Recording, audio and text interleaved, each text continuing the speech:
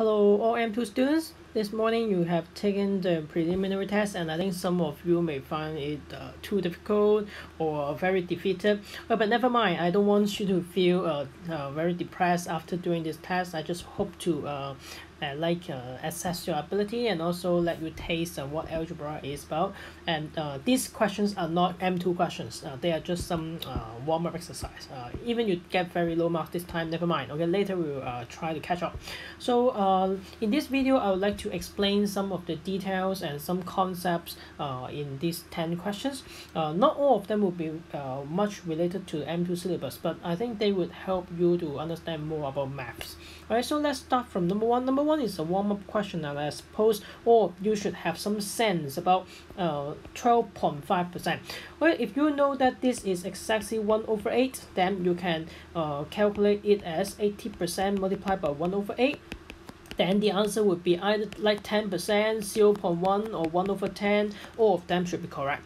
Well, however, if you do not know how to deal with percentage, just say if you calculate 80 multiplied by 12.5, and then you will encounter percent, and then somehow you may not know exactly how to deal with that. So I would suggest you to do it in this way, or you can just calculate 80 over 100 and then 12.5 over 100. That's fine. But most I hope that you can understand that 12.5% is 1/8. Okay, let's look at number two. When I said this question, I do not expect that you expand all the terms, because it may take you a lot of time to write out all the terms. However, as you can see that all the expressions here are positive, right? All the terms here are positive. So after the expansion, there would be no missing degree from the maximum to the minimum. Also, you only need to judge that what is the maximum degree after the expansion, which is x to the power 8, and what is the least degree would be constant, and there would be no missing terms in between x to the power 8 and 1. So you have x to the power 8, x to the power 7, x to the power 6, and then up to x, and then x to the power 0. It means altogether there should be 9 terms of different degrees. So we have 9 terms after simplification of this expansion. Number three, this is just a question about factorization. However, because I put in the Google Classroom, I don't know how you can type the factorized form, so that's why I put the question in this way. Don't let it scare you. It's just a factorization problem. Also, you can factorize it just like normal 2x square minus 3x plus 1, just like this is a question about cross method. Then you can have 2 times something and then something. It means 2p squared and then p squared.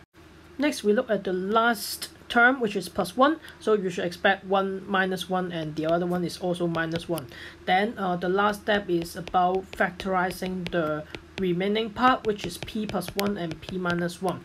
Now look at the given conditions, which is ap squared plus b, p plus c, p plus d. Then just matching all the constant there, where you have a equals to 2, b equals to -1, c equals to 1, d to the -1, d equals to -1. Of course, you can exchange c and d, but it doesn't affect the final answer for a plus b plus c plus d, and the final answer would be 1. Look at number 4. This is just for interest because it comes from a very famous theorem, which is called Wilson's theorem. And I think most of you may not have heard of that because it's out of the syllabus and it's related to number theory, and that would just be related to Olympic math. But just for interest, you can go to the internet to search for it. And what is that about? It means if you have some of the terms multiplying together up to a certain prime number, -1. If I write it in a more user-friendly way, then you will have 1 times 2 times 3 times up to a certain prime number -1. If you have this kind of thing, after you divide it by that prime number, and the remainder must be always p minus 1. The remainder. Also, this is from Wilson's theorem. If you are interested about the proof, of course you can go to the internet or just Wikipedia, you can search for it, but not so easy for you to understand, but there will be some meaningful concept or some insights for you. You can go there. It's not too impossible to understand anyway.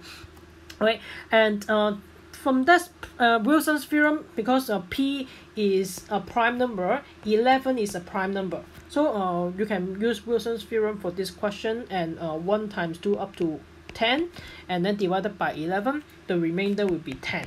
Right, so the answer for number 4 would be 10. Okay, but of course, I do not expect you to understand this theorem, to know this theorem. So how can you still get the answer? Okay, there are 2 ways. The first way is you can use calculator to get this value, and then you divide this value by 11. You should get a certain value, which is 329,890.9091. There would be some decimal part, right? So just ignore it, because if you divide by 11, you want to know the quotient, which is 329,890. And then how can you get the remainder? Remainder is by dividing this very big number by 11. You get the quotient. So if you want to get the remainder, you will have the big number minus big number, which is 1 times 2 times 3 up to 10, very big number, minus 329,890 multiplied by 11. Then the answer would be 10. Right? This is what I expect you to do. Right? And also there is another very interesting idea related to remainder. I'm not going to talk too much about mod, MOD. Right? If some of you may know what is mod, but I don't use this symbol here. If you're interested, you can go to internet to search for mod. Right? Modulus, the long term of that is MODULUS, modulus. Also, how can you deal with remainder instead of just calculating 1 times 2 times 3 up to 10? Because it's a big number, then you may not be very happy about this. Also, now I show you how to use remainder to remainder related thing to calculate this question. Let's say 1 times 2 times 3 times 4. Alright, this is a small number that you can calculate, right? Also, in our mind, we only look at the remainder after it is divided by 11. Also, 1 times 2 times 3 times 4 is 24. So when you divide it by 11, the remainder would be 2. So you can take 2 as the result for this part. And then you use 2 multiplied by 5 multiplied by 6. Right, then you get 60. Divided by 11, the remainder is 5. And then you use 5 here to continue your calculation. Multiply by 7, you get 35. Divided by 11, the remainder is 2. 2 multiplied by 8, the result is 16. The remainder is 5. 5 multiplied by 9, the result is 45. Divided by 11, the remainder is 1. And finally, 1 multiplied by 10, the remainder is 10. It means that for every step, you can take the remainder after it is divided by 11 to calculate the following, instead of calculating a very big number and then divided by 11. Although it's still not very hard for you to calculate. Right, but this is a way that you can use. If you want to know more about why this is true, of course, you can use more algebra to prove for that, right? But not now. Right, number 5, this is a question that although you did not learn exactly this type, but I hope you can understand yourself, even no one taught you. Because if you are going to find the coefficient of something after the expansion, you have to look at the pairs, the product pair that give this x to the power 4. Also, you have to search for any pair after multiplying each other. It gives you x to the power 4. So first, the first pair is from 3x to the power 3 and negative 4x.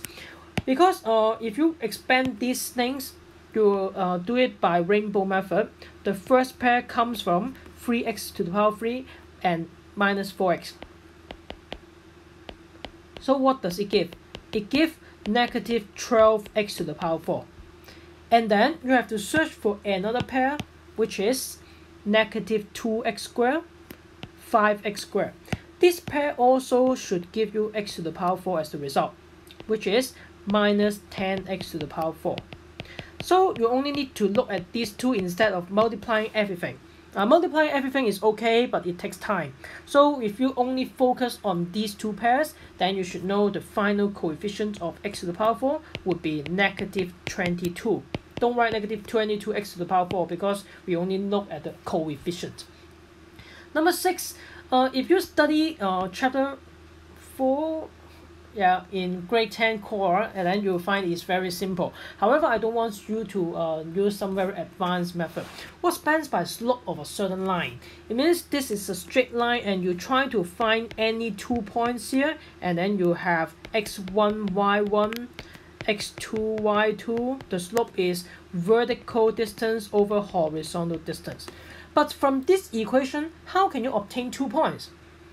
I always strongly emphasize that for a certain straight line, there are infinitely many points you can use.